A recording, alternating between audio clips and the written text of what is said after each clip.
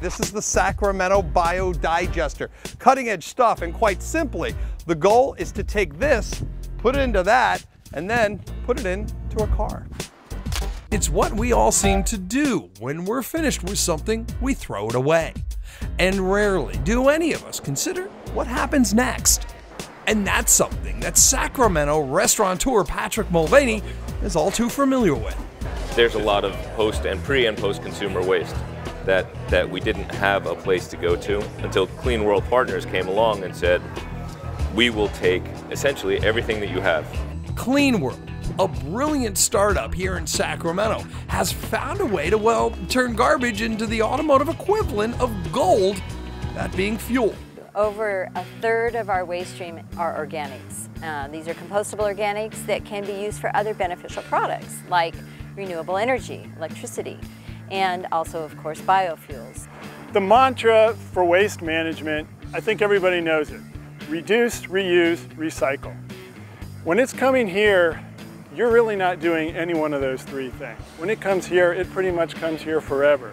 What's happening at Clean World is that is being reused. It's being reused as a fuel.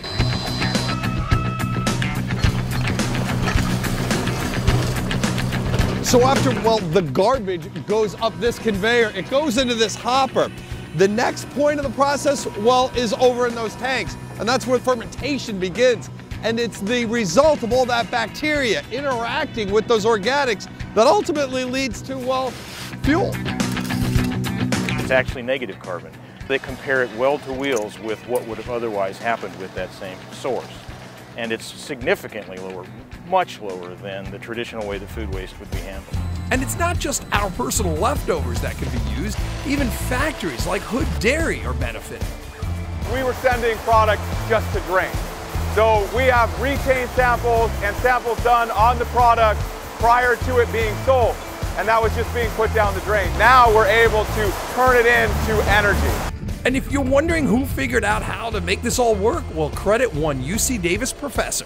It's already in the commercial production application, and we can use such technology for solving real waste disposal problems. And even big companies that have large fleets are loving the fact that their trucks can, well, run on garbage. Also, we get to close the loop. And the organics that are collected are actually give off the most greenhouse gas emissions. So for us, it was a real natural opportunity to be able to pick the material up, repurpose it, and then put it back in the trucks to fuel much more cleanly. And for mainstream business, well, the opportunities that Clean World technology offers, well, they appear to be limitless. The world's changing, and this is a technology that we felt could actually help change the world. Right here, in Sacramento. It really is about food from start to finish, and be able to take something that not only feeds the community, but then creates end products after the community is done with it. And that to me is the real value of this.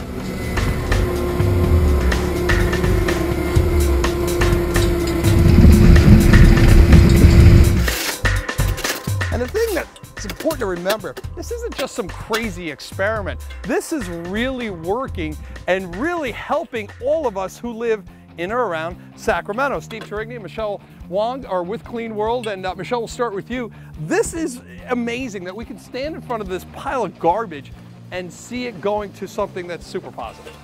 This is great. We're so excited to be taking waste that would normally be going to landfills and putting it in the digester and creating the fuel that's actually fueling the trucks that are bringing it here in the first place. Yeah, that's what I was so jazzed about, is that it makes such sense. And speaking of landfills, a good portion of what goes to the landfill is this stuff behind us.